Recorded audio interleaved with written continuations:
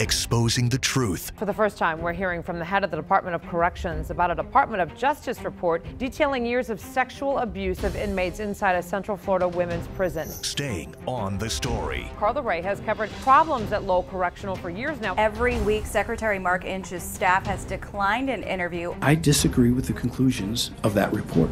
Live at 4, live at 5, live at 6. Channel 9 Eyewitness News. Coverage you can count on.